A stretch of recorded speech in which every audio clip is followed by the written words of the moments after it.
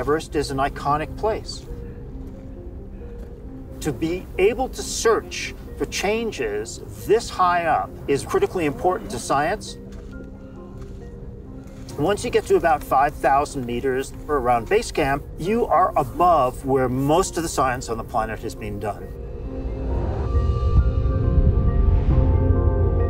The big goal of this expedition is to collect scientific information about climate change.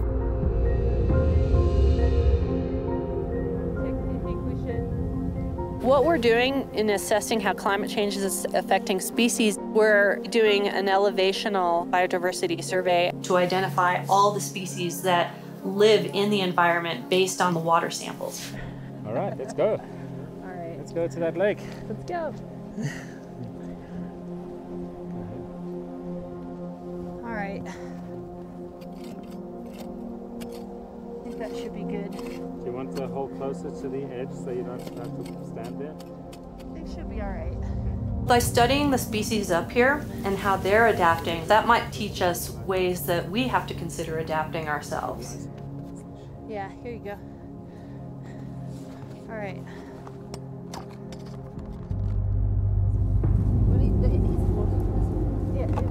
No, the bottom one also works. How far up on our planet Earth does our human imprint reach, and to what extent? We want to investigate how this imprint accelerates snow and ice melting. So we are collecting a bunch of snow samples, but we are also collecting detailed measurements of surface reflectance. We can measure what type of precipitation it is. Is it that box or what? Yeah, it's at the top. So many livelihoods depend on what's happening upstream, up high, with the ice, with the snow. 20% of the world lives downstream of these really vulnerable glaciers here in the Himalaya. And what people decide to do downstream affects high altitude environments.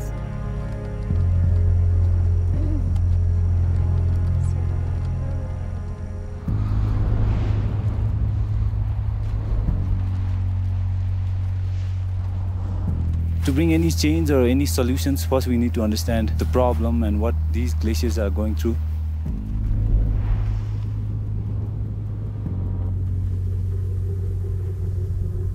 Mapping is an extremely useful tool in understanding across the glacier and how they are changing.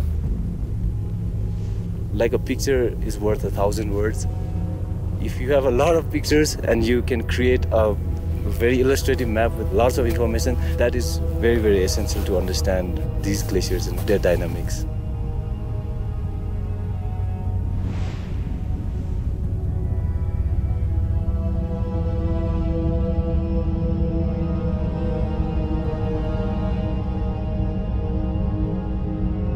What we're going to be able to do then is compare base camp back into the past and into the future.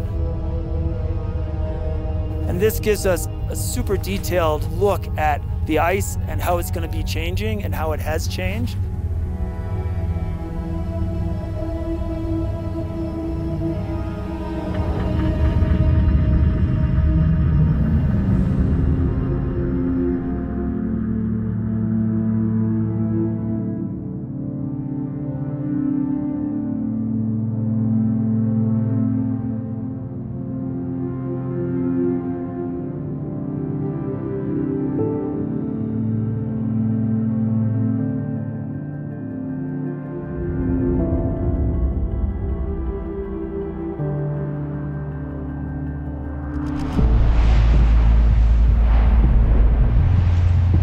Here is to collect ice core and snow samples on the way up from Khumbu Glacier across the Khumbu icefall up to 8,000 meters if it's possible.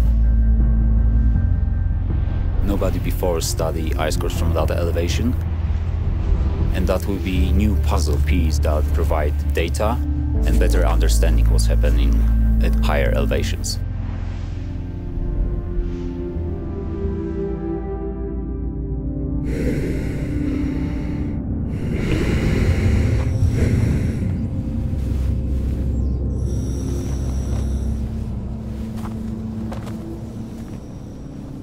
want to know in real time what's going on the mountain. The weather station sees a whole year's worth of weather possibilities.